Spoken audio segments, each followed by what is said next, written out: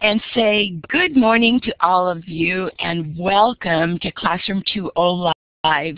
We are so glad to have you here with us, and we have a great topic for you today.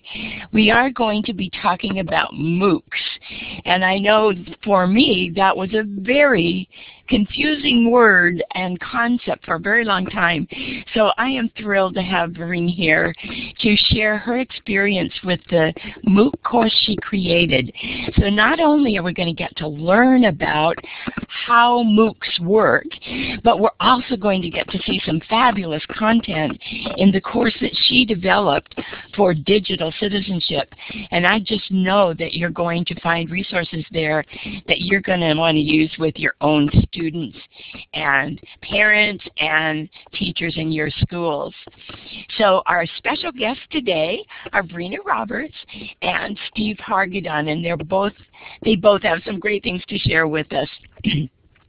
Do want to let you know that we are recording, and all of our recordings are posted on our archives and resources page on our website. So shortly after the show is over, we'll get the full Illuminate or Blackboard Collaborate recording posted, and then a little bit later we'll have the recording. The LiveBinder links will also be there.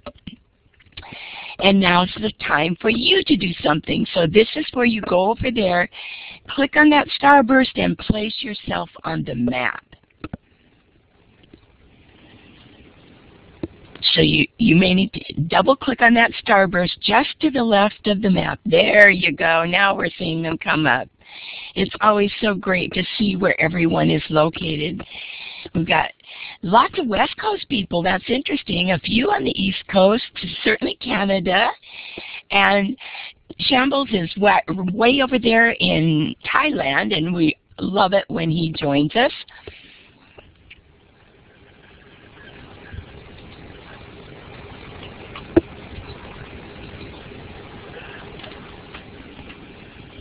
Okay, I hope that you've all been able to place those. I see somebody put a green check, and that's terrific too. Is that Virginia? Not sure who that is, but also type in the chat where you're located, because that helps all of us to pin it down a little bit. I'm in Phoenix, Arizona, and today Kim is co-moderating with me, as well as Lori Moffett, and Tammy is doing our closed captioning for us. We have such an awesome team of people, and it's so great to have the support of everyone here. Lorna is away on a terrific weekend at Unplugged Canada, so she has no access to internet, and she is very busy there. So we're looking forward to hearing from her next week when she gets back from Unplugged. So huge thank you to Tammy, to Lori, and always to Kim Case, who is my faithful co-moderator here in Classroom 2.0 Live. Okay, we're going to move on, and I do want to let you know that we do have a LiveBinder created, as we do for every show, and this is the link for the LiveBinder, and you'll find all of the resources that we're sharing today in that LiveBinder, and I will also be adding any links that you may share with us in the chat to the LiveBinder afterwards. So it's a great one-stop shopping place for you to go back and take a closer look at the things that are being shared today. And we're going to do a few quick poll questions. So this is your chance to use that little drop-down polling tool. And this is a yes-no question. We'd like to know if you've ever participated in an online course before. So give us a yes, a green check if you have, and a red X if you have not.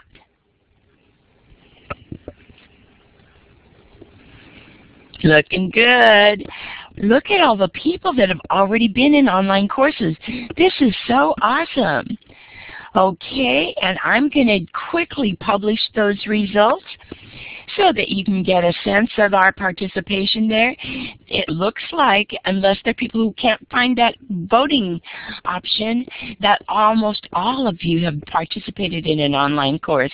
So that is great to know.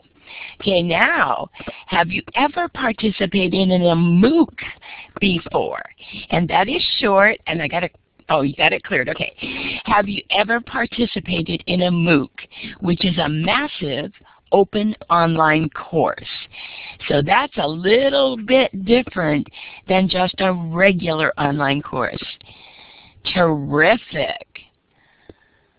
Oh, it's great to see that many of you have. That's good. Roxanne, thanks. That's great to know. They are just so powerful. So you're going to learn all about why and how to participate, and even how to create your own online MOOCs in this session today. So over half of us have participated and 33% have not. Thank you so much. All right, and here's the question now, where we're going to change our voting tools to A, B, C, D, E, and now where that check was, you're going to see those letters, and I want you to choose which of those roles is your role in education. And if it's anything other than what we've included on our list, please select Other and type it in the chat. Great, we have quite a spread there. Good. So glad to have some administrators here, some secondary, post-secondary teachers, and I'm sure we have some distance learning instructors here. That is great, and this can be so helpful to Verena to know what your perspective is in coming to this session. So I will just publish those for you, and we have quite a range, as you can see. Very balanced, but everything but administrator is chosen there. Administrator. And it could be that maybe you haven't found that polling place yet, so thanks for voting. All right. Well, I am now thrilled to introduce our special guest for today, and that is Verena Roberts, who is the course designer of the DigiFoot12 course. There are so many things that I could say about her, but I do want to give just a little background about her, and then to tell you what a fabulous experience I've had following her DigiFoot12 course. She has worked as both a face-to-face teacher and an online teacher for over 14 years. She's been in private and public schools in Western Canada, Montreal, and even in Singapore. She's taught from pre-K to university, and she's also engaged in her own learning, working on a Master's of Educational Technology. And her newest position, brand new as of maybe 2 days ago, she's joining the Alberta Distance Learning Center as a team teacher who's going to support learning resource development. And one of her jobs is going to be the development of MOOCs that will be designed for the students there. So it's very exciting that she's going to get to put all this to work. So there are so many things we can learn by being connected educators. So with that introduction, I want to say welcome to you, Verena, and ask you to respond to our newbie question and take over with your presentation. So what is a MOOC exactly, and how is it relevant to K-12 education? Hi, Peggy. Thank you so much. If everyone can hear me, you can put a happy face down, or just to make sure that my audio is working. Paula's right. There we go. I see the happy faces. They always make me happy. Paula's right. A MOOC is a massive open online course. And I'm going to talk a little bit about how I took the concept of a MOOC and brought it to K-12 education, because massive is the first word in MOOC, but I would say it's more meaningful. Meaningful open online, meaningful open online course. in a K-12 setting. The massive it isn't always important, in my opinion, and it's more of a higher education thing where you have thousands of people taking a course, but I like it when it's much smaller and more meaningful. So I'll just get started to explain a little bit. I'd like to read something to you to give you an idea of where we're going, the direction today. Rather than thinking of public education as a burden that schools must shoulder on their own, what would it mean to think of a public education as a responsibility of a more distributed network of people and institutions? What would it mean to enlist help in this endeavor from an engaged and diverse set of publics that are broader than what we traditionally think of as an educational and civic institutions? In addition to publics that are dominated by adult interests, these publics should include those that are relevant and accessible to kids now, where they can find role models, recognition, friends, and collaborators who are co-participants in the journey of growing up in a digital age. This is written by Mimi Ito in a fantastic book, which we have referenced later, and it spoke to me because I really wanted to bridge that gap between school and the public world. How do we get everyone involved in education? So how, why, and how to make a K-12 MOOC. What ignited the idea? Well, professionally, I'm the CEO, the Chief Education Officer for globaled.com, or sorry, globaled.ca, just saw my first typo. And what I was doing was I completed a pilot of the online ESL blended program, which was creating a blended ESL program to students in China. And we used Moodle, but we were very restricted by Moodle because we couldn't edit it in any way. There was a group of teachers, Shannon Polson, who's here today, and Jamie Wright and myself, created this project, and we learned that we had to figure out how to bridge the online learning that is out there, the open online learning, and figure out how to meet the needs of our students. And I was also looking around for the most cutting-edge blended learning options for next year. And I saw this picture, and it appealed to me. And if you look at it, I don't know if it would appeal to everyone, but it appealed to me. And it is the beginning of the idea of the MOOC. Personally, what ignited the idea even more is, honestly, I am a parent, and I am frustrated with the lack of continuity and technology integration in my children's classrooms. I wanted to see what there was online for parents to teach their children about social media and digital citizenship. You see in the cartoon it says, "I appreciate the text, Kate, but next time you can just raise your hand." I do get a little frustrated, I guess, with the fact that my kids aren't getting a lot of technology integration in their schools. So rather than complain about it, I thought I would do something. And I think about this poem often. This really represents me, I would say. The Voice by Shel Silverstein, and many of you probably know it. There is a voice inside of you that whispers all day long, "I feel that this is right for me. I know that this is wrong. No teacher, preacher, parent, friend, or wise man can decide. What's right for you, just listen to the voice that speaks inside." So I had to decide to start listening to that voice a little more. I knew something was wrong, and I needed to do something about it. Has your inner voice ever told you to do something? You knew it wasn't wrong, but you knew you might be alone with your idea? You knew that you would be facing the challenge on the road less traveled? So I'm asking you, can you write in the box, did you listen to your inner voice, or did you ignore it? I want to see what you guys have to say about it. Do you listen to those inner voices? You could say yes or no. Yes. Oh, Steve, yeah, I believe you listen. Good, inner voices. That's right. Inner voices often get you in trouble, but they often help innovation. Excellent, what I like to see, lots of enthusiasm. My inner voice kept saying, I need to find a way to bridge technology and learning outside the classroom walls. And these MOOC things seemed like a cutting-edge online learning solution. And the website said register here, so I thought I would just join the MOOC. What is a MOOC, for those of you who are waiting for this? It is a massive online course, which was coined by Dave Cormier and Brian Alexander.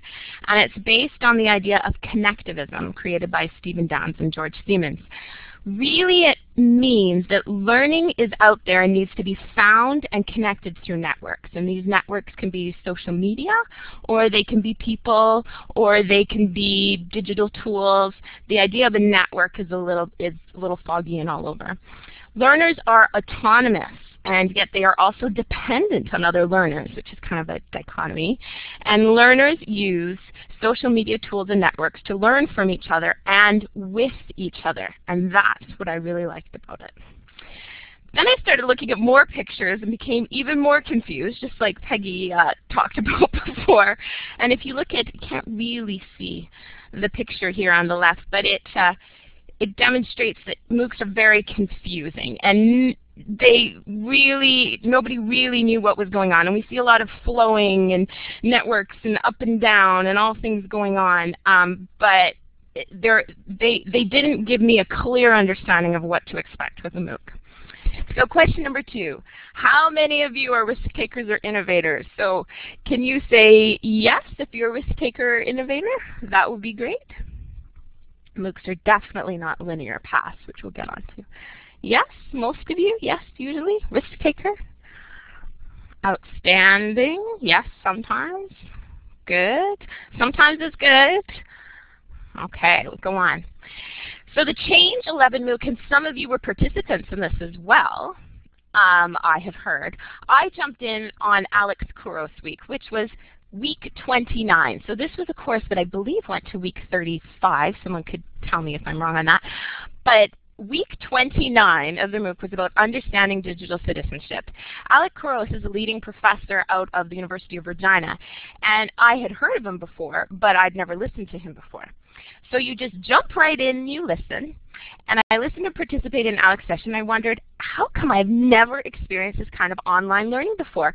I've been an online distributed learning teacher for about 4 years now, and I'd never seen anything quite like this.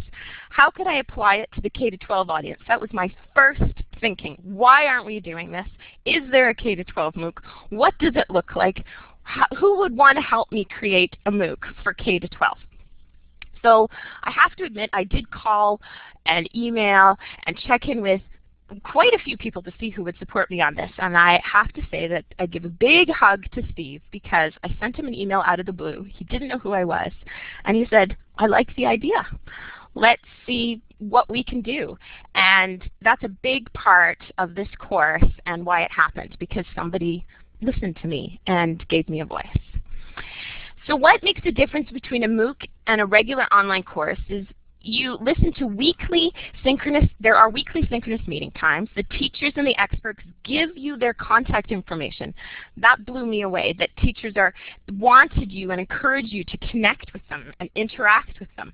There were a variety of systems to interact and connect with others.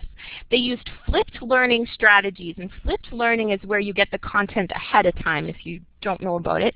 And so you either have videos or you have readings or things that you do ahead of time, so that when you're listening to the synchronous meeting time, you have a better understanding of what's going on, and you can interact with these amazing professionals and experts. Your content is given in digital format. You have a choice of activities as opposed to being told what you have to do. And activities are presented in an open forum for feedback for all. There's no formal assessment usually, no exams or tests or quizzes, although there are MOOCs in higher education that play with these rules a bit. And all activities are presented using social media. However, as usual, what I felt was missing in Change 11 as a K-12 audience, as the course progressed, I learned that not every lead facilitator was like Alex Kouros. He is unique, and I was almost spoiled that I started the course with him. I started the course late and full of enthusiasm, and then I felt alone. And this is something that happens a lot in online courses. So I lost that aspect of a learning community, even though that's what the MOOCs were all about. I was expected to figure out how to connect, network, create a blog, link my RSS feed, and use my Twitter before I could even complete activities all by myself. And I wasn't really sure how to do that, and there weren't clear instructions on that. And while instructions aren't important, sometimes you need some guidance and some scaffolding for beginners to include everyone. So I began to feel excluded from the community and did not know how to connect with the like-minded people for support. And it wasn't until I did a little survey at the end that I found out there were many people in the same position as me, and we just could not figure out a way to connect.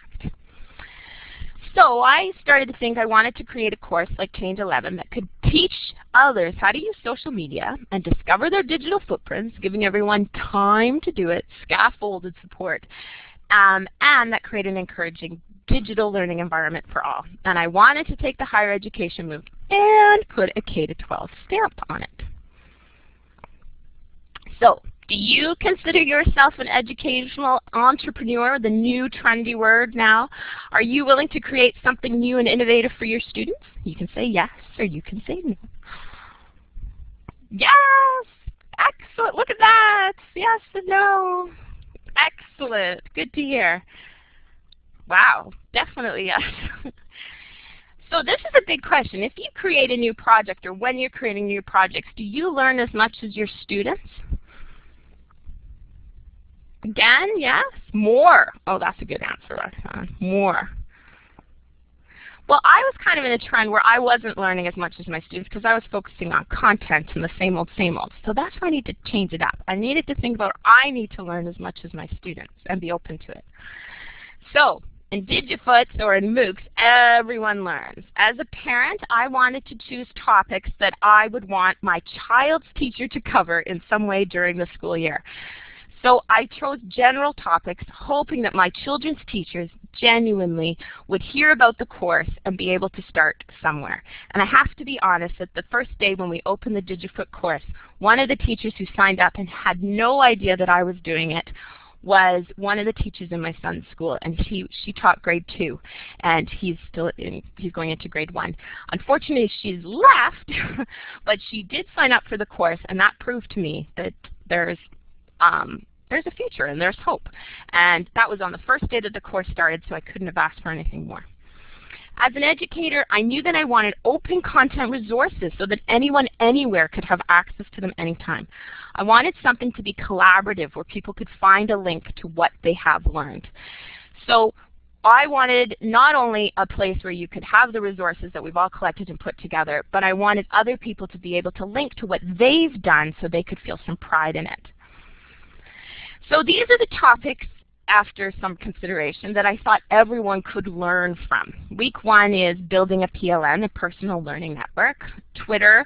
We used Twitter because it was the key tool that was used in other MOOCs for social networking, but you could use other social networking tools. Week 3, digital citizenship. And digital footprint is all over this in different ways, but digital citizenship was such a key, important part in almost every aspect of what we did.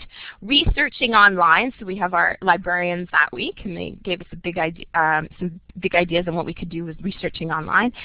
Students as educators, I needed to emphasize the idea that students had just as much of a voice as anyone else, and we had wonderful students come and present that week, which is all online and all saved, which is fantastic.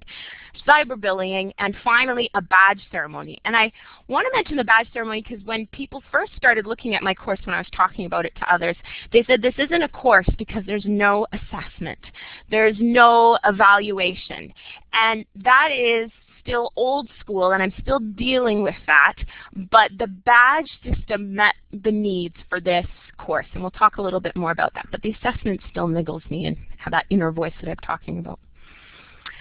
We focused on the 7 degrees of connectedness. Actually, these 7 degrees of connectedness, I'm sure Lorna is talking about right now because they were developed by 3 people from the Unplugged Canada. And that's Rod Lucien, Zoe, and Sylvania, can't remember. I have all their names written, though, for you. And I'm going to go to the next page because it helps you see it a bit more.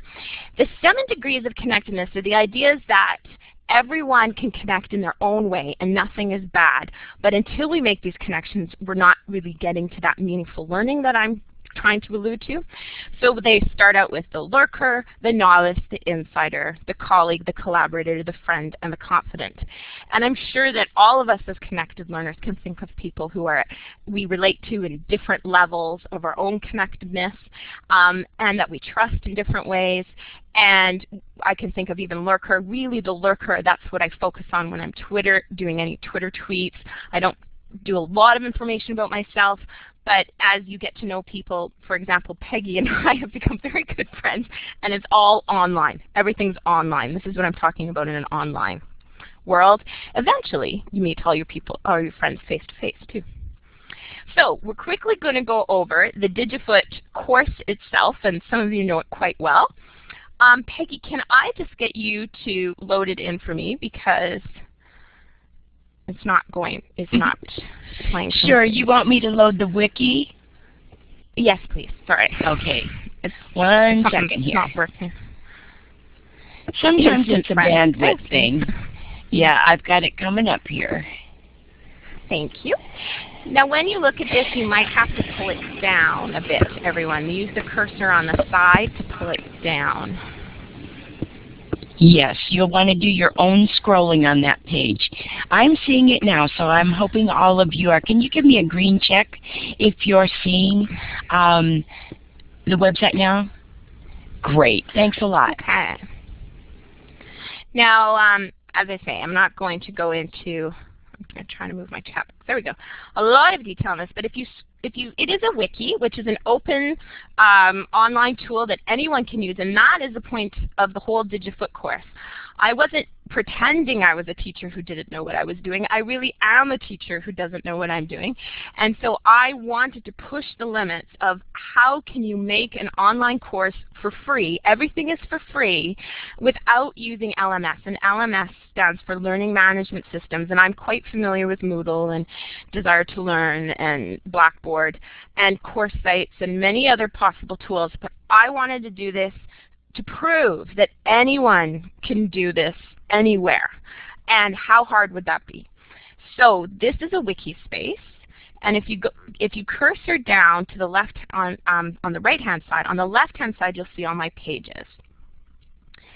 And I'm not going to be able to show you the different pages, so you're going to have to go and play with this yourself. But I wanted just to show you quickly that the key information is in one area, and you have your home, your badge tracker, your course information.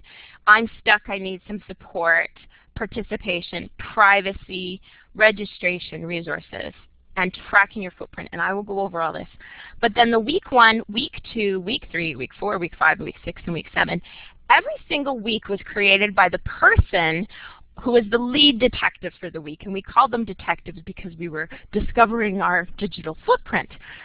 But that meant that the person who I actually didn't know, the only person who I actually knew in this course, well, I kind of know Steve, but it was Tracy Pulzer, who was the librarian for investigation skills week 4. Every other person I'd met online or connected to in some way, and I had to trust that they would actually put their ideas into week 2 and also show up in the Illuminate or Blackboard Illuminate session. I have to say the trust element is huge, because as a teacher I'm so used to doing everything and having that control, and giving up trust was one of the hardest things with creating a MOOC. But the learning was astronomical as a result. So I'm going to leave this and go back to the slides. Oops, there we go. And you can go and play with that a little more later. I didn't want to go into too much detail because I wanted to go on, show you so these are the different parts. To create a MOOC, you have to have some central locations, although that could be argued with the higher education MOOCs. I felt that it became too confusing when you could go absolutely anywhere, and a lot of people asked for some support and some specific areas to go to. So Wikispaces was the specific area that you go for content. Then we use Student 2.0, which is a partner, I guess you could say, and part of Classroom 2.0. And Student 2.0 was developed, if I'm right, Steve, you can write in the box if I'm totally off base, to give students a voice and try to get students to really be a part of the educational reform movement, I guess, and give them a chance to explore what they want to learn their way.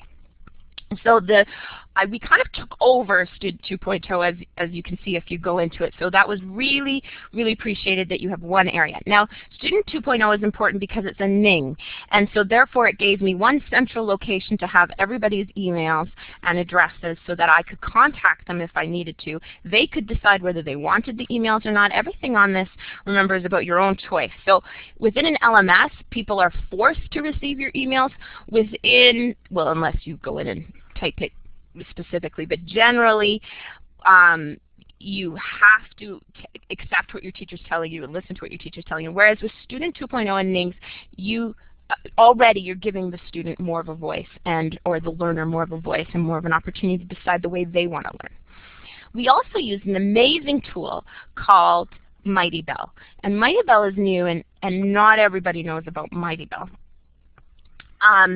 But Mighty Bell kind of is a mixture of Pinterest and like just a variety of things like Facebook it is just a mixture of them all. But the best thing about it from a K-12 perspective is that it's all visual and you can see what people are putting in. So for example, you have a post right here that's just as big as a blog post. You put videos in there. And again, from that K-12 position, I find that it's very organized, and the visual aspect of it makes it very easy for people to see and do and learn from. It also is a great tool to actually use with K-12 students. And I noticed most people have no problems linking into it, and they really picked it up quite quickly. Although I think it was Paula who pointed out to me that you have to be 13 or over, and Paula, you could tell me if that's for sure as well. Finally, there were some teachers who felt a little apprehensive, teachers in particular, some librarians, educators, and they didn't want to be totally open. They weren't ready to make that totally open step yet. So we used Edmodo as a scaffolding site, I guess you could say, and we created a group within Edmodo, and I know there were a couple of people here actually in the Edmodo group, and they learned about Edmodo and played with Edmodo and posted on it. And again, Edmodo is a great tool to use within the classroom as well. I know we've been using it in China. It's never let us down, and lots of teachers are using it across the United States. But in particular, Edmodo was used in the DigiFoot course because it let people have some of that privacy that they were looking for. So now we're going to talk about really where MOOCs are going and why I'd really like you to consider them. So traditional online learning has made many attempts to connect and network. When we look out just at the infographics out there, we see what teachers want. They want more technology. They want affordable technology. They want web-based tools. They want to engage students. But over and over and over, I wonder how can they do that? What tools can they use to do that? Where are they going to have the time to do that? We see blog postings from like venspire.com, and they talk about the differences between what really matters in education and what's not so important, and how that if we look at the standardized testing and what's really being emphasized in education today, it's not necessarily what we want to emphasize. So fostering creativity and learning from failure and building relationships is on the other side or not included in the equation with standardized testing and grades and textbooks and everything else. We go back to Bloom's taxonomy. We look at the knowledge base, and this is content, content, content at the bottom. And as we go through Bloom's taxonomy, and this is what we learn as teachers when we go to school, that we want to try to put a little bit of each of these levels into our lessons and our lesson plan. And as you go up, you see that the top is evaluation. And again, this is not necessarily the direction we want to go in. We want to promote creativity. So some teachers, and we can see this, it's coming out more and more, like Kathy Shoke have changed the Bloom's taxonomy and changed it a bit, and they promoted the idea of creating as one of the strongest aspects of learning. And we've also got remembering, understanding, applying, analyzing, and evaluating. But when you look at this example, nothing's quite connecting. There's some touches, but evaluating isn't mixed with remembering, and evaluating isn't mixed with understanding. So that connected networking piece is still missing in this kind of example. If we look at the tree of knowledge, again, with the idea that lots of ideas come up, and they come up, and then they talk to one person, and talk to another person, and talk to another person. Oh, and I'm actually going to change this. And you have a whole bunch of ideas right here, and this could be, we could call this all the ideas that we've created in 1992. Then, maybe up here we have all the ideas we've created in the year 2000. And they've all stemmed from the idea of education, and come up and expanded. But again, there's no necessarily connection. The leaves are separated. So some people, as we know, whoops, I'm going to top that, like Cheryl Nussum Beach, have created a more forward-thinking knowledge tree where we have all sorts of different aspects and different ideas. That the concept that learning isn't just about, as I said, standardized testing, and content, but it's all sorts of different ideas. But again, we're missing that connection piece and the networking piece. How do we connect these if they're all separated? So if we have, I guess we'll call that engineering over here and music over here, how could we connect the two? Not quite doing it yet. The idea is there, but it's not quite happening. So why do the MOOC-like courses have a future in K-12? Because they're able to connect all these different ideas, and I'll talk to you about that. You have to go back to the idea of the Renaissance man. If you think of Leonardo da Vinci, he was an amazing scholar, he was an amazing scientist, and he was an amazing artist, all in one, and he didn't differentiate between any of them. Everything was just as important as the other, and everything didn't happen without the other because everything was connected. Now, what I think is so fascinating is, look at this picture really closely, because Alec Kouros has created almost the identical picture in a networked learner or networked teacher. Fascinates me because what I think of when I see the network teacher is I think of the Renaissance man or Renaissance woman. We don't have to distinguish. But the idea that everything needs to be blended together, nothing's more important than the other, nothing works without the other, everything has a place. Now if you take this and you start, sorry it's a bit blurry on this one, and you start trying to connect things like the communication, the collaboration, the learning communications, and this is all surrounding the core competencies in the United States because they're so important. So you get the idea that there's some core information, because you do have your curriculum that you need to obviously complete, but you need to start creating those connections, engaging them, and I'll start kind of twirling this on an axis, if you will, and twirling and twirling. And then you can actually visualize, if you started twirling all those ideas, or even if you twirled the Renaissance man, you get into this big world of a system. And those systems lead to more and more ideas, and finally to a great big system with nodes of networks. And right here we have the focus point, but then as we go out, everything is connecting and linking together. This is the goal of MOOCs. This is the desire of the change in education. A new universe, that's right, Rhonda. Well, we hope so. But what I find interesting is that learning is a network, and as part of a system, it's an interconnected set of elements that is coherently organized in a way that achieves something. It's more of a sum of its parts. It may exhibit adaptive, dynamic, goal-seeking, self-preserving, and evolutionary behavior. This is taken right from business systems terminology. So it doesn't matter if you look at an ecosystem or a business system, they're all the same, and the systems is big everywhere right now, all over, everyone's talking about it out in the news. But the networks and systems, that's the way that we're going to build on things together. So what I learned from this is my learning number one is I wanted to work on making all DigiFoot participants feel included. When I spoke to Alec Kouros, he reminded me to always make a daily email that includes examples of student work, because we all like to be the examples.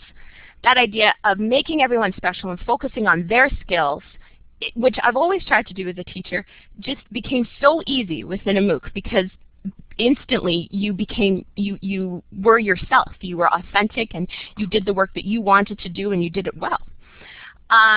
my learning to how to connect all the participants new to open learning. Participants, which I totally didn't expect, were beginners to advanced, and I needed to scaffold options for the new learners while challenging my advanced learners, which happens in your regular classroom as well. MOOCs naturally offered that personalized learning option. But what I had to do was I had to ask participant mentors to volunteer to help model and help me, to write comments anytime they saw something unanswered, to help me moderate Blackboard sessions, to help me with Twitter, the lists, and to use NetVibes, to help me with the Google Docs and other various tools. I encouraged others to lead in order to make the course sustainable for me. So when we talk about teachers being overwhelmed in the classroom, not only did I say earlier that I had to give up some of that control for each person to write about things in the week, I had to give up control in order to make it a sustainable course and to meet the needs of everyone else. I had to accept that I could not do it all. And as a result, I learned a lot more because all these people, these wonderful mentors came in and taught me so much new information, and they were teaching my other participants as well. And finally, student questions and teacher feedback seem amplified in an open online forum. You have to be ready for the criticism, and you have to be ready for negative answers and positive answers, because everything anyone writes is obviously open and online. So anyone can see what's really going on. I learned to accept that failure was possible, learn from my mistakes, and do my best. And I think, as people ask me what made the difference, I think that being authentic got me through. So these are some guidelines on when you could use MOOCs through K-12. You could use it as an online module or course. If you were students in a classroom, if you were students doing a project, you could use it. Teachers could use it. Administrators could use it. Districts could use it. Governments could use it. It's across the board. And so you could use it as a course, or you could use it as a professional development option. So you start as a group, and each person builds on it every week in an open online forum, or more in a closed online forum. So you could use just wikis, and I know Peggy talked about this. She has a great resource that we have at the end, gives you some ideas on how you could use it a little bit more in professional development. Specifically, I wrote down how to design a MOOC, and again, every single one of these resources is in our Live Finder. But the big thing is thinking about who is your audience and who you're creating a MOOC for. Creating the Wikispaces homepage. I would totally suggest to use a wiki. I tried using a blog at first and other forums. They seemed a bit confusing. You need that permanent aspect, the fact that the page doesn't change on you. And you need to set up key pages about course information, frequently asked questions, privacy, resources, things. You need to start looking for the experts in your topics, but remember that experts don't have to be the biggest names. It's more important to have people who really are passionate and love what they're doing, because I've definitely had the feedback that people love hearing stories and what people are really doing, and Peggy said that to me before, and Steve said that to me before. And the face-to-face recorded sessions are so important, and the idea that you have some synchronous time with people. It gives them an opportunity to speak to you directly, and if not, they can talk to you in email, but that face-to-face time, I feel, in a synchronous session is just as important as almost when you're in a room with a student and they're asking you questions too. And sometimes it's easier for people because it's in a digital format. I won't go into too many more details here. You can go over it. The tracking that we used, again, the mentor was David Trust in this case. We use NetVibes, so if you're interested in that kind of tracking, it's all written down here. And we also used a beta version called Hash Tracking to help me with the Twitter feeds. I was able to check what people were linking, what people were talking about in Twitter, told me when people were tweeting, how many people retweeted, when people, everything I wanted to know possibly about Twitter. Wrote down everyone's name and what they wrote in the order that they wrote it in. This is a great tool, and people were asking me, how do I know what's going on? Well, all I needed to do was look at these two resources, and if people linked, then I would know.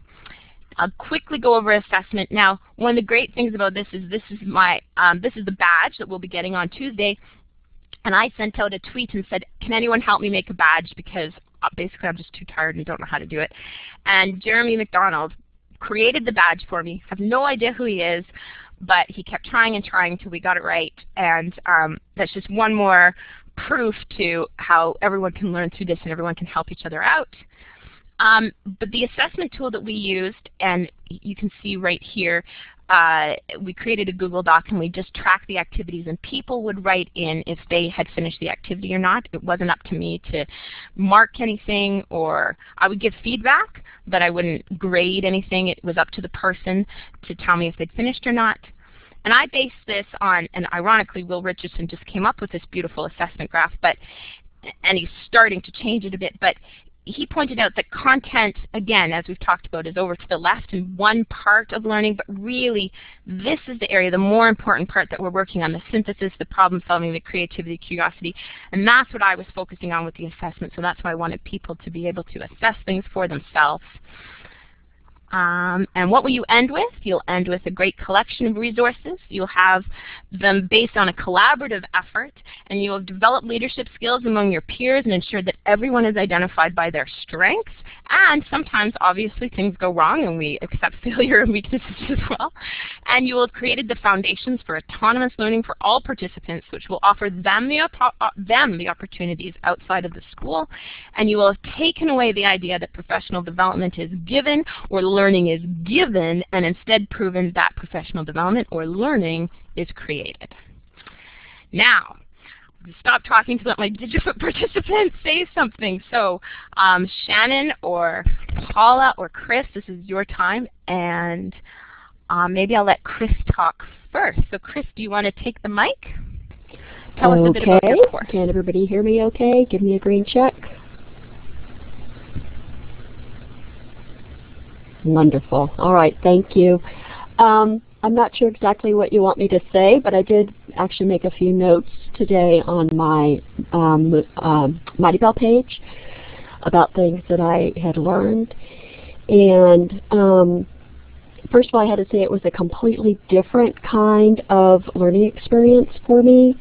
I had just finished up doing my master's online, and this was kind of a cross between doing those courses and kind of just surfing the web. It was this neat little mix of that, and it was just really interesting to me to learn in that format.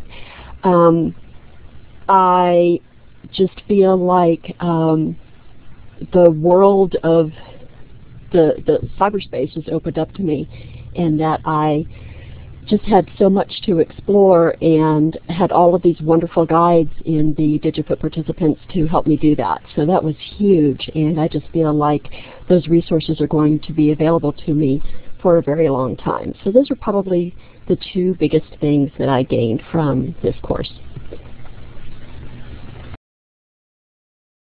Now Shannon, thank you so much. Shannon, do you want to take the lead? Sure. Hi, everyone. My name is Shannon Polson, and I've had the pleasure of working with Verena for the last year in a number of different areas. And when I found out that she was offering a MOOC, I'm smart enough to know that when Verena offers something, you jump in and you learn as much as you can from her. She's an amazing educator.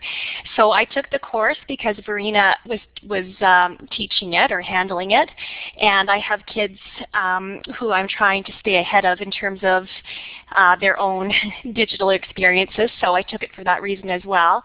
And mostly I'm just curious about what's out there online, and so I took it for those reasons and was so thrilled with the amount of information and resources. My learning exploded over the last 6 weeks. It's been absolutely incredible. I created a PLN through using Twitter and the resources that Verena had available to us. I've fell in love with Mighty Bell and Digo, amazing tools to use for teachers. I've been taking online sessions, and all of those things I discovered through taking Verena's MOOC. So if you get a chance to go through some of the archives, you will benefit greatly, and it will just enrich your professional life so much. A great experience, and very well done, Verena, so thanks for the opportunity.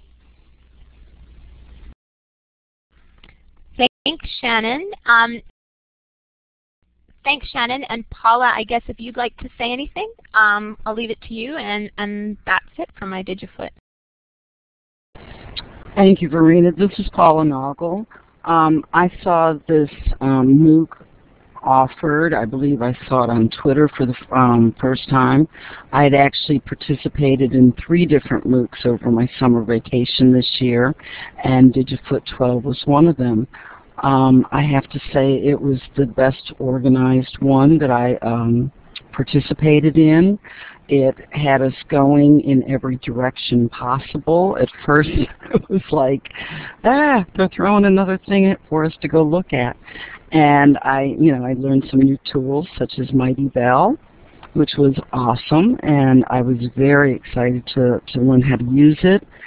I was disappointed to find out that I cannot use that particular tool with my 4th graders because of their terms of service, but that's okay. I understand how that happens. But as I told someone at the beginning of the coursework, the reason that I jumped on this is when I saw the title, I am very interested in teaching my 9 and 10-year-old students how to properly interact in online spaces and how to build a positive digital footprint. What we do in my classroom is probably one of their first monitored online exposures. I don't think that all of them come from households where their parents are quite savvy enough to maybe monitor their online behavior properly or to teach them how to properly use the online environment.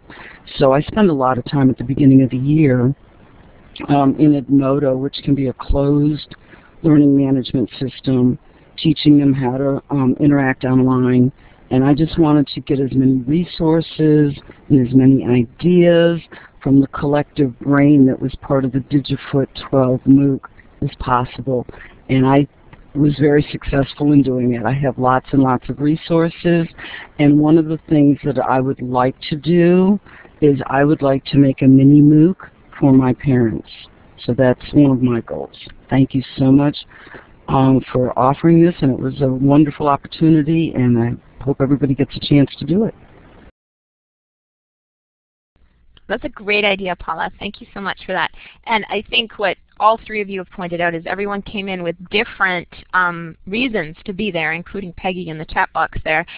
And everyone gets what they want out of a MOOC. And again, a hard thing for the facilitator is you can't control what everybody wants to learn, but on the other hand, the learning that comes out is spontaneous, and you do get what you want to learn out of it. So the next step for me is taking it to the K-12 world, and we'll see how that goes. But I'm going to say goodbye and hand it over to Steve. I don't know. It's been handed over to me. Did you want me to say anything in particular, or just kind of describe the site? I think I want you to describe the site and what you saw out of it and the direction that you'd like to see it go, or the MOOC site in particular. Sure. I don't know that I necessarily have a direction I'd like to go, but I really love what Verena has done.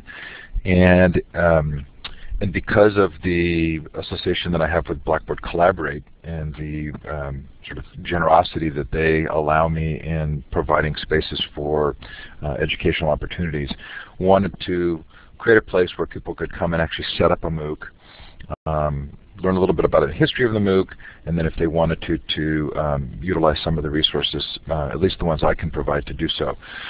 So if you go to mooc.me, www.mooc.me. There is information there. You can actually, whether or not you're running a MOOC using the resources that I have or using other resources, you can actually put it into a listing there, and it will get published. We've only had 3 or 4 go up, but hopefully it becomes a good list for people. If not, hopefully there's another place where that happens. And then you can also email me, and I'll help you get set up with using Blackboard Collaborate for that synchronous piece. And I did want to mention Nings, because one of the advantages to Nings that most people don't remember is that you can use them basically as an email tool. And so Verena, the group that Verena created in Student 2.0, meant that she was able to email everybody very easily. So if you can find an existing Ning and become a group of that, you don't have to pay any Ning fees because somebody else is already taking care of that.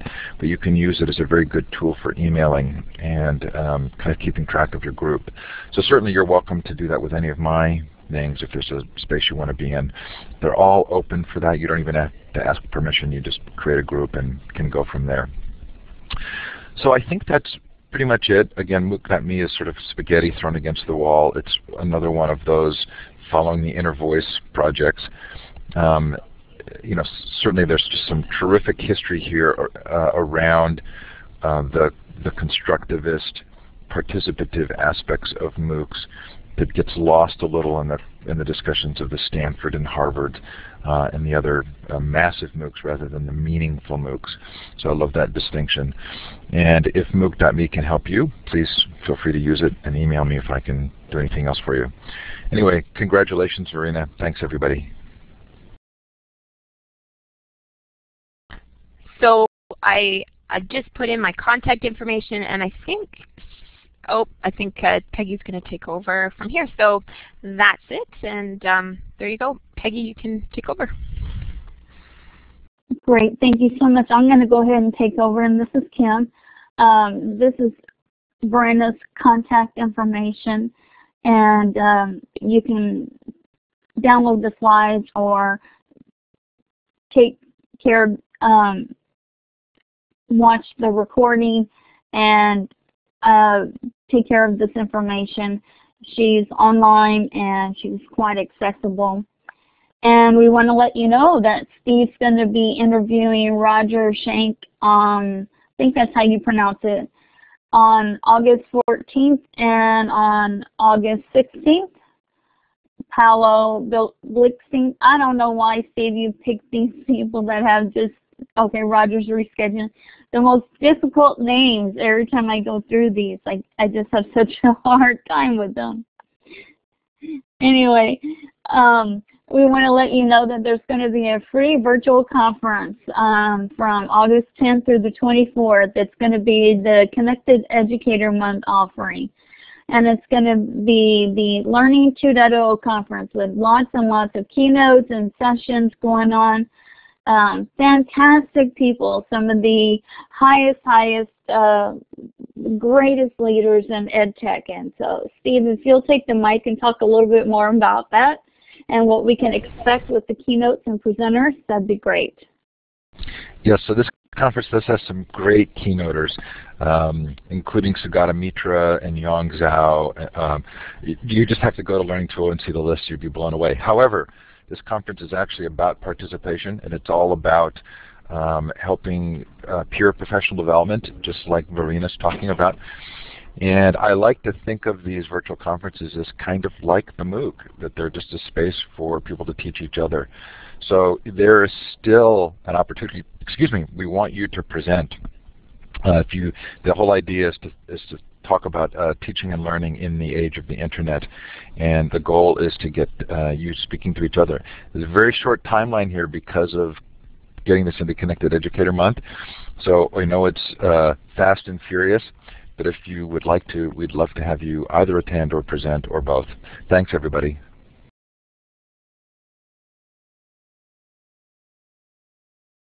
Great, thanks, Steve. And if you go to that website, you can find out all kinds of information about submitting a proposal, the schedule, and how you can participate as a presenter or just as a participant. So we encourage you to explore the Learning 2.0 conference. That's coming up very, very shortly. And we want to let you know this is our schedule. On August the 18th, we're going to have a featured teacher, Elvira Dancourt. And on August 25th, Danica Barker talking about using Web 2.0 tools. September 1st, we're not going to have a show for the Labor Day holiday in the United States. And September 8th, we're going to be talking with TJ Shea and the Fable Vision Ambassadors. If you know anything about that, that's going to be really exciting, the International Dot Day. That's going to be really cool. And Class Dojo, the behavior management system on September 15th. So those are going to be really exciting shows that we're going to be having for our schedule. So that's going to be exciting. Mark your calendar for that. And if you know of a great educator that is working with students or colleagues, please let us know. You can put it in the survey that's going to open today, right when you exit the survey, or at any time you can fill out the form to nominate a teacher or educator by going to tinyurl.com/cr20live, featured teacher, NOMIANAT, and that is part of the live binder form, and you can see that as well. Anytime you need to go to the live binder, all of the forms are accessible through that. So please nominate a featured teacher or educator that you'd like to see in a future session. When you exit, a survey will automatically open in your browser, and if for some reason it doesn't, you can always go to tinyurl.com/cr20live survey. And if you watch one of the recordings, you can also go to that same link at any time. Just let us know which session you watched, and Peggy will take care of it and make sure that you get the certificate for that session. And you can always let us know, and we'll take care of that. And you can also click on the link in the chat box that she just put there for you. It will open in your browser as well, in case that doesn't work automatically for you. But it should open automatically for you. And this is a copy of the certificate, and you can take that and submit it as well. Absolutely, you sure can. And we want to give a very special thank you to Steve and Verena and all of the people who presented and gave their input today for presenting and giving their input on today's presentation, as well as Tammy for doing the closed captioning for us each and every week, and Lori for assisting with questions. And so now we're going to go ahead and go back to some questions that we might have missed or haven't had a chance to answer. I took down a few of them, and somebody had asked what the difference between a PLP and a PLN is. And Verena, if you could maybe address that for Vincent, that would be great. Oh, yes. Oh, talking about our, I apologize, Verena.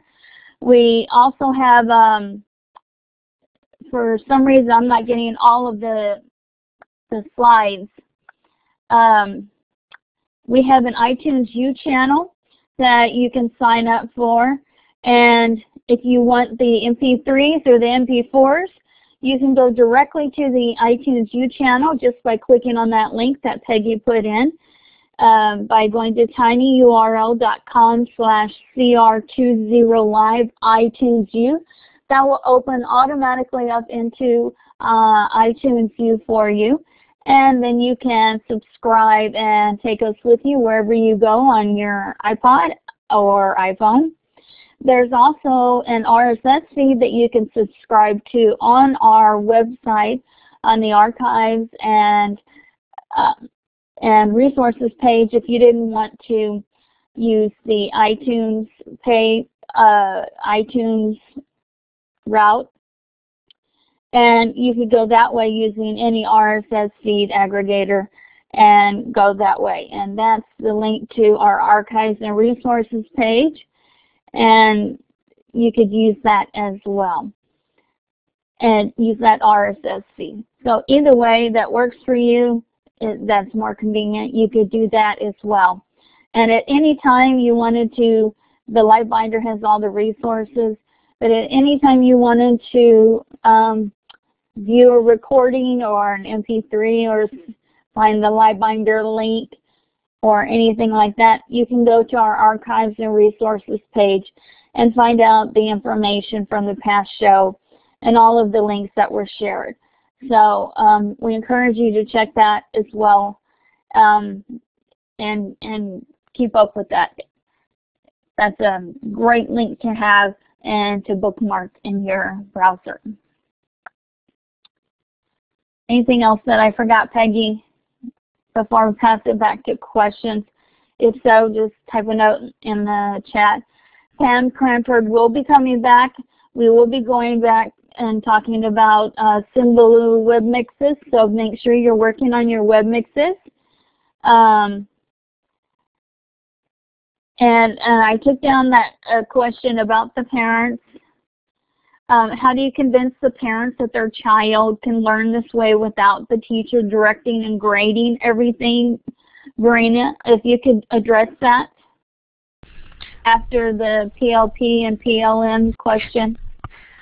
I'll try to do the PLP, PLN question first. The PLP, maybe I need to know what it stands for exactly, but PLN has a million different versions as well, but usually it's Personal Learning Network or Passionate Learning Network. PLP, does anyone know Personal Learning? I don't know. Practices. Thank you, Vince. Okay. Oh, okay. The network is, okay. There we go.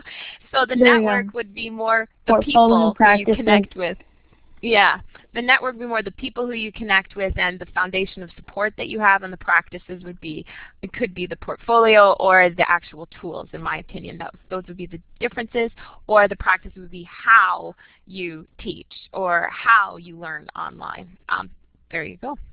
So those then there's PLC, Professional Learning Community, to confuse things even further.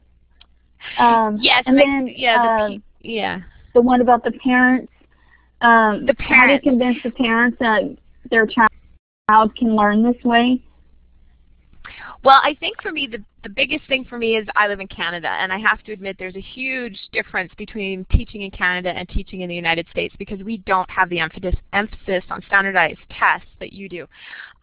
So we are lucky because we will have more of an opportunity. However, parents still want marks, marks, marks as well as everyone else. So I actually love Paula's idea that she came up with on creating a wiki about learning about all these different ideas and learning together, because I think as we're learning with connected educators, the only way to engage in more meaningful learning is to bridge that learning with more people. So I think that would be a start. You have to have a parent night, absolutely, but creating even a course for us all to learn together would be a great opportunity. And all you can do is keep doing it. And I've worked in private schools where I love the students, and the parents are the most difficult aspect of the job sometimes. But the parents, you have to remember that their heart is into the best opportunity for their child, and the best opportunity might be obviously not necessarily the grades. So it's talking to them about it and giving them those opportunities. So nights, as I say, and that course is a great idea. And did that kind of answer it? Yes, and that's a good point, that Canada is not as focused on standardized testing as much as the United States. I know that's a huge issue here. Another question was, how about de-assessment? Give everyone all the badges at the start and then take them away as the course progresses. I think the assessment piece, as I said, is going to be the next study. Because assessment has become a huge issue in education in itself right now.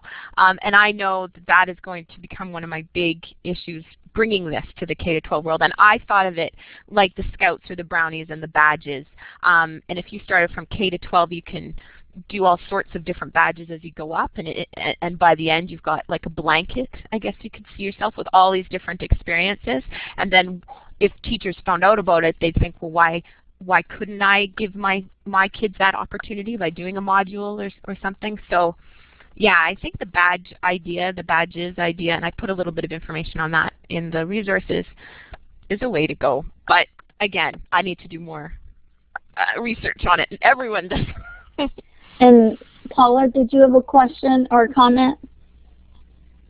Paula has her hand up. Yeah, I just wanted to make a statement about the parents and parental involvement. I'm working with my students on blogging, Moto, and doing a lot of things online.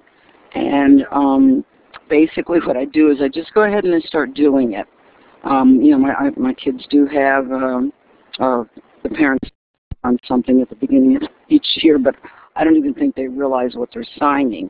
And then all of a sudden, you know, the students are blogging and they're interacting in a learning environment, and opportunities arise, and the parents get curious and they want to know, well, what is this? You know, what's going on? So one of the things to do is to host some parents. And last year, one of the things that I did was we had a blog commenting party after school to bring the parents in. The children pulled out their netbooks, opened up their blogs. We actually created a blog commenting video that we kind of did a remix from Linda Yolis's one blog commenting video that her students created. We went through the steps with the parents, and we taught the parents how to comment because they weren't participating in it at all. Some of them didn't even know their child had a blog. And then I want to give you one other quick story. My children had a chance to be live Twitter reporters for a project that was done with the Destrehan Plantation for their Heritage Day, and the parents had to sign a permission slip allowing their children to be a tweeter. Well, I picked 25 students that I knew could handle this because I'd worked with them pretty much all year, and one of the parents did not sign the permission slip, and I was like, okay, so I picked a different student, and that particular parent came on the field trip with us, and when she saw what was involved and how it was such a wonderful learning opportunity for the students, because what they were doing was they were watching live reenactments on the plantation. Then they would go to what was called the barn, where they had iPads set up and a Wi-Fi connection, and they would take notes as they watched the live demonstration. They would go to the barn and they would tweet about what they just saw using a school district Twitter account. And it was an awesome experience, and the parent that had not signed the permission slip said she loved so much, and that if that opportunity ever arose again, she would be first in line to sign the permission slip. So you just have to work with them and let them see what's going on and give them the opportunity to make decisions. And when they see the educational value that it offers, a lot of them will be right on board with you. Thanks. Awesome. That's excellent. That's exciting. And that's educating the parents is just as important as educating the students, I think, to get the support and the buy-in, as well as educating other colleagues. Lori, were there any questions that I missed? Okay. If there are any questions that I missed, just click on the hand with the arrow if you'd like to use your mic, or continue to type them in the chat before we let everybody go for the weekend. Because it looks like the questions are kind of winding down. We want to thank everybody for joining us, and Verena and all of the DigiFoot Detective participants for joining us today and sharing their ideas and their experiences in the class, and giving us so many ideas that we can try with our students, and giving us the courage to try these with our students. And as Paula said, to do a mini MOOC and start small, and to give us the courage to expand until we can do a regular MOOC, a massive one. And this is a great example for us, and Steve seems like he's also made it easy for us at the MOOC.me, I believe it was, so that we could kind of follow an example. And there's a question, Paula, are you doing this within Edmodo or within personal blogs?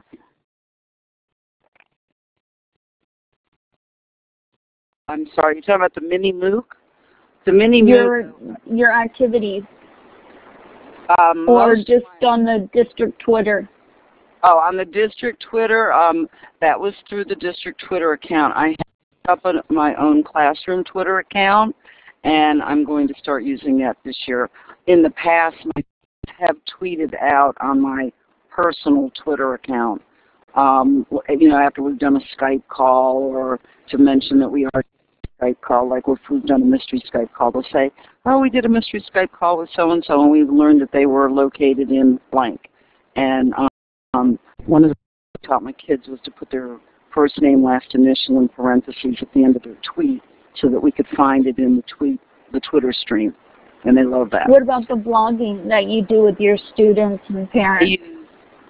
I use the kidblog.org platform because, again, it works very well for my fourth graders. It is under a teacher-controlled dashboard. It can be as opened or as closed as you need it to be for your district guidelines. I start off with it closed, and then I open it up, and I use the hashtag comments for kids on Twitter to generate lots of global comments. Great. Great. And again, you do need to teach the parents how to, and then the students, how to comment properly and appropriately. Kind of like McTeach's paper commenting, paper blogging activity. And we appreciate all that Steve does to help set these things up for us with Mighty Bell and the MOOC and all that, MOOC.me, so that we can start these things and kind of have a shell for us already started. So thank you, Steve, for those things as well.